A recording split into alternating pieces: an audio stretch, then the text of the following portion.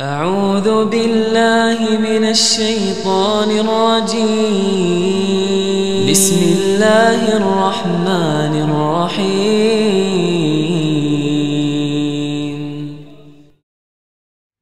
السلام عليكم ورحمة الله وبركاته. بسم الله الرحمن الرحيم. الحمد لله رب العالمين والعاقبة للمتقين ولا عدوان إلا على الظالمين، وأشهد أن لا إله إلا الله وحده لا شريك له إله الأولين والآخرين، وأشهد أن نبينا محمدا عبده ورسوله المصطفى الأمين. اللهم صل وسلم وبارك على عبدك ورسولك محمد وعلى آله وصحبه أجمعين. أما بعد. Welcome to another episode of our Tafseer, page by page. Inshallah ta'ala, today we're on page number 94, which is in the 5th juz, Surah An-Nisa. In the previous episode, we spoke about a number of verses of the book of Allah Azza wa Jalla in Surah An-Nisa that dealt with a couple of topics. The first of those topics was the issue of killing someone accidentally and the commands that Allah Azza wa Jalla gives and the expiation that Allah subhanahu wa ta'ala places upon that particular issue. And that is that someone who commits this act of accidentally killing someone, and that's someone who does so without any intention to harm or to hurt, but they just happen to kill someone as a result of their actions. And so there is a expiation and a fidya, or a diya, a blood money that is due upon such a person. And then Allah Azza wa Jal speaks about the sin and the punishment of those people who commit murder intentionally, and because that is one of the greatest and gravest of sins in the Sharia. Today we begin from verse number 95, and today's passage speaks about a number of the rulings concerning jihad and fighting for the sake of Allah subhanahu wa ta'ala.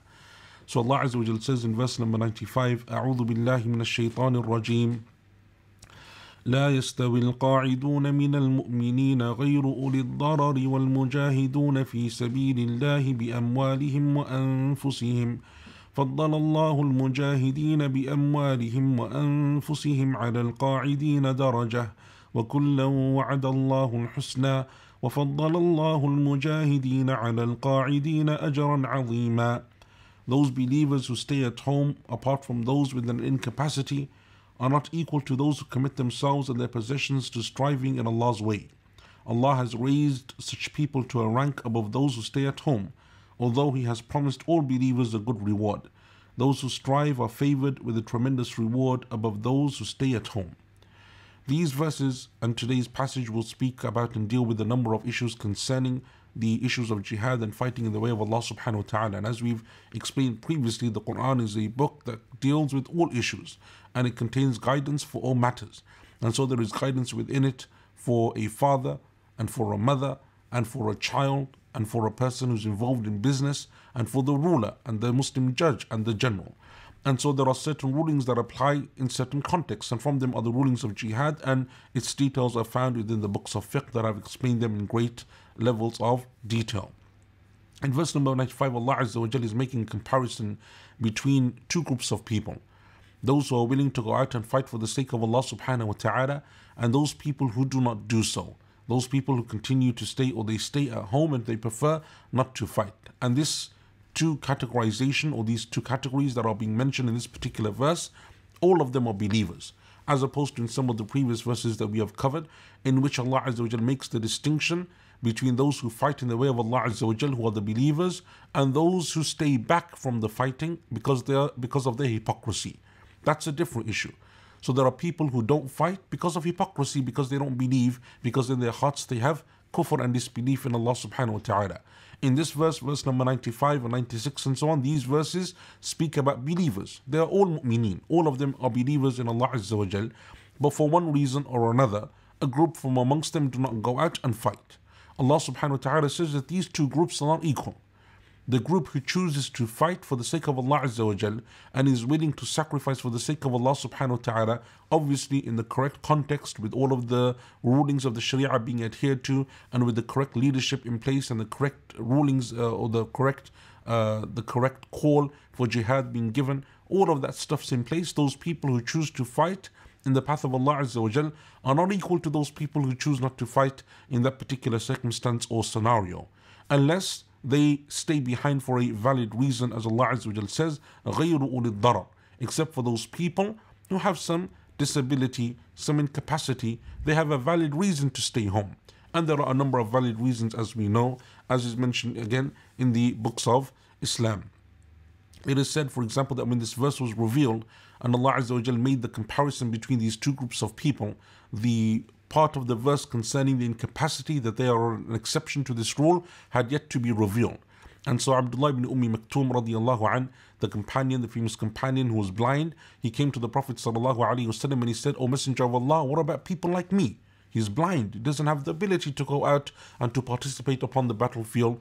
And then there are other people who have valid excuses and reasons that preclude them from being able to go and participate also."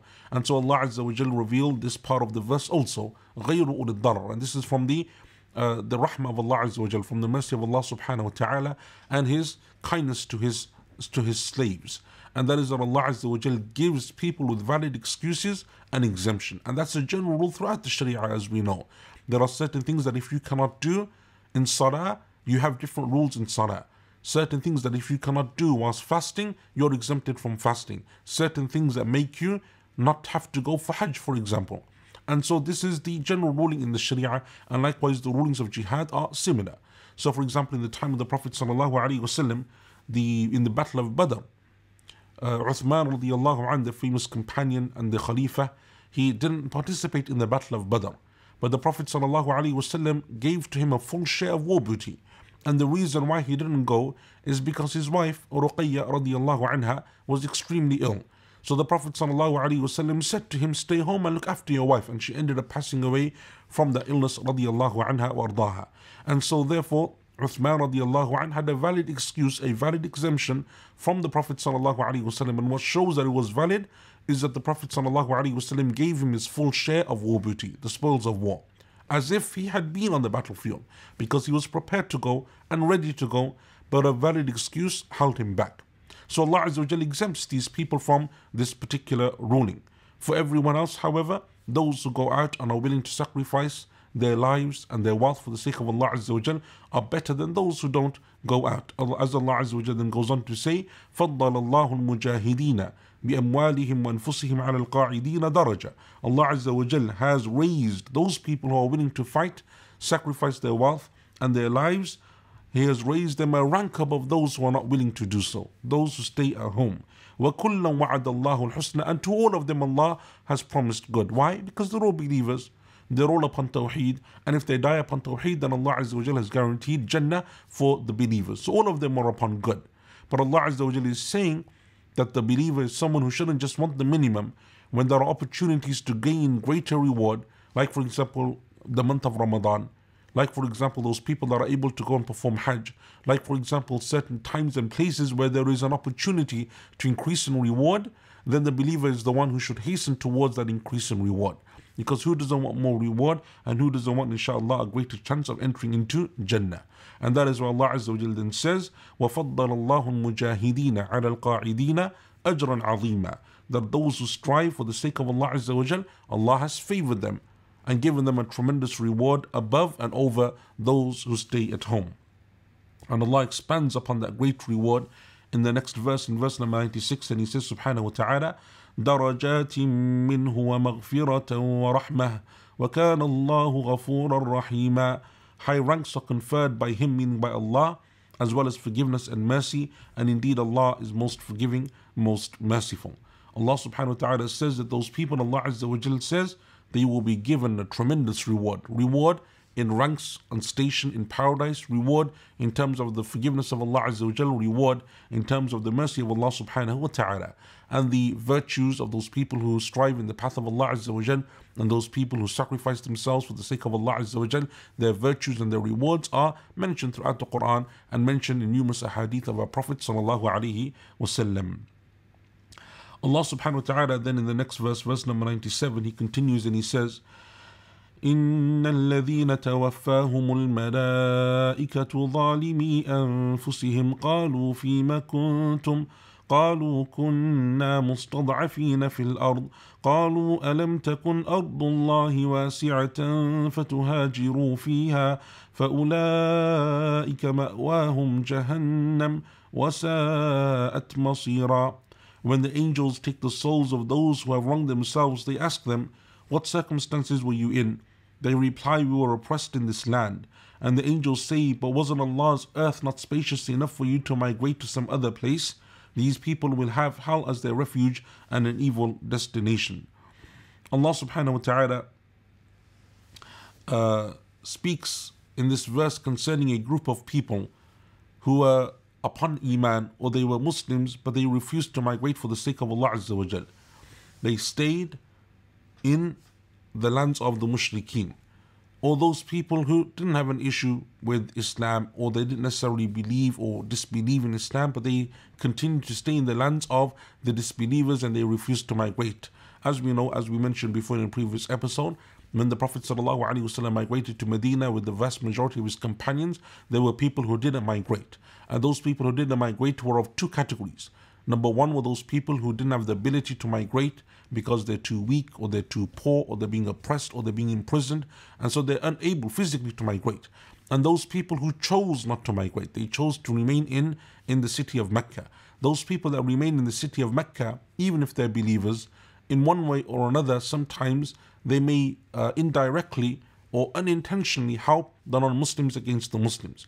And so in that time, because the Muslims in the time of the Prophet ﷺ in Medina are waging war, that are at war with the people of Quraysh, and these people are believers and they're staying in Quraysh. They're amongst the Quraysh, and that's why it said, and Allah Azza wa Jalla knows best, that even in the Battle of Badr, from amongst the army of Quraysh that came out to fight the Muslims, amongst them were people from this category who had accepted Islam, and they were believers, but they were either concealing their Iman because they didn't want it to be known amongst the Meccans, or they just happened to remain in Mecca, even though they had the ability and the choice to go to Medina. And so therefore what they're doing is that they're giving them a level of strength to the non-Muslims. Allah Azza wa Jalla says that these people have oppressed themselves, they've wronged themselves, they're committing a sin, not necessarily because they're living in those lands. If there's peace there, and as we know now, many Muslims live in non-Muslim lands, this is a different issue. But we're talking about in the time, in the context of where the Prophet ﷺ is in, and those companions or those people, those Muslims are remaining in the city of Mecca, and the problems that they may cause, especially when they then go on to fight the Muslims in the time of the Prophet ﷺ. Allah Azza wa Jal calls these people, those people who have wronged themselves, they've oppressed themselves. And so when the angels come to take their souls, they will be asked, what is it that you were doing?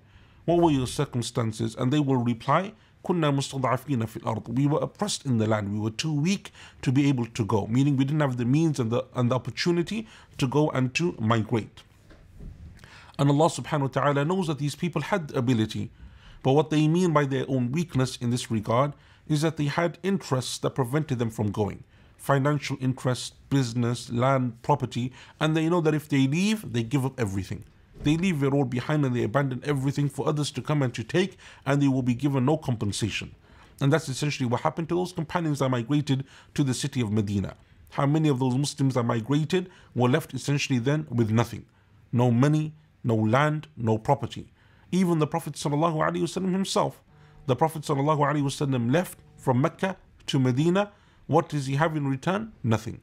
And that is why when the Prophet ﷺ was returning to Mecca, the companions many years later, they said to him, O Messenger of Allah, where will you leave? Where will you live? Where will you stay in Mecca? Where are you going to spend your time in Mecca? The Prophet ﷺ said, وَهَلْ تَرَكَ لَنَا عَقِيلًا مَنْزِلًا. And did Aqil leave anything behind for us? Who is Aqil? Aqil is the son of Abu Talib, the first cousin of the Prophet ﷺ. But because Aqil became a Muslim later on, when Abu Talib died, his inheritance goes to Aqil, because the Muslim doesn't inherit from a non-Muslim and vice versa. And so therefore the Prophet ﷺ, Ali radiallahu anhu, who's also one of the sons of Abu Talib, Ja'far radiallahu anhu, also one of the sons of Abu Talib, they were Muslims. And because they were Muslims, they didn't inherit. Aqil is a non-Muslim at the time. He later on becomes a Muslim as well, radiallahu anhu. But he at that time is a non-Muslim, so he takes the inheritance. And that's why the Prophet ﷺ said, and has Aqil left behind anything for us? Meaning, he took everything at that time, and now it says, rather where I will go is I will go to that same place where we were boycotted by the Quraysh during the early period of Mecca, and that story I think is well known also, if not that it can be found in the books of Seerah. The point here being that many of them stayed behind for that reason, because if you migrated, you lost everything. And that is why many of the companions lost everything. All of the wealth that they had and their land and their property, they essentially gave up for the sake of Allah Azza wa Jal. So when Allah subhanahu wa ta'ala speaks about those people who strive for His cause and are willing to sacrifice their wealth and their lives, it isn't just a small statement. It doesn't just mean they're giving a bit of charity. It doesn't mean that they're just giving zakah every year or sadaqah. What it literally means is that they're willing to give up everything that they own of wealth, everything that they possess. And me and you and every person that's listening to this knows just theoretically how difficult that would be. If someone came to you and said, give away your house, give away your car, give away your clothes, give away all of the money that you have, all of your assets essentially that have any worth, give them away and leave with hardly anything. How difficult would that be? And then imagine and double upon that or include upon that the fact that you have a wife, the fact that you have a husband, the fact that you have children, the fact that you have elderly parents, how extremely difficult that would be. And that is why Allah Azza wa Jal honors and praises those companions, the Muhajirin, because of what they did and what they were willing to do for the sake of Allah subhanahu wa ta'ala. So Allah Azza wa Jal says to these people, or the angels will say to these people who claim that they were unable to migrate, أَلَمْ تَكُنْ أَرْضُ اللَّهِ وَاسِعَةً. Wasn't Allah's earth expansive enough, wide enough that you could go and migrate as and where you please? And that is especially at the time of the Prophet ﷺ, where there's no borders, there's no visas, there's no citizenship in that sense. It's very easy for people to go, or relatively easy in the sense that it's possible for you to move from one place to another. You can go, as opposed to our time now where it's very difficult because you don't have a claim to other countries. You can't just go and be there and have rights as citizens do and buy and sell and live and so on. It's different now. The situation's changed, and so therefore the ruling has to reflect that also. However, in the time of the Prophet ﷺ, it's relatively open and free for people to leave. And so Allah Azza wa Jal says that those people who do harm to Allah Azza wa Jal, if they are disbelievers and so on, know that they will enter into the fire. And sometimes it may be, and Allah Azza wa Jal knows best, that some of those Muslims, because of their unintended actions, may also be punished for that cause. And Allah Azza wa Jal knows best, but no doubt every Muslim, irrespective of their actions and their misdeeds, will eventually enter into Jannah, as we know, as established in the Qur'an and in the Sunnah of the Prophet ﷺ, that no believer remains in the fire for eternity. In verse number 98, then Allah Azza wa Jal makes an exception to this rule as well. So these people that chose not to migrate, even though they had the ability to do so, Allah Azza wa Jal also gives an exception to this rule. And what is that exception? Allah Azza wa Jal says, إلا المستضعفين من الرجال والنساء والولدان لا يستطيعون حيلة ولا يهتدون سبيلا. But not so the truly helpless men, women and children who have no means in their power nor any way to leave. So Allah Azza wa Jal says that this is the exception, as we said, those people who remained behind. From amongst them were those people who literally didn't have the ability to leave.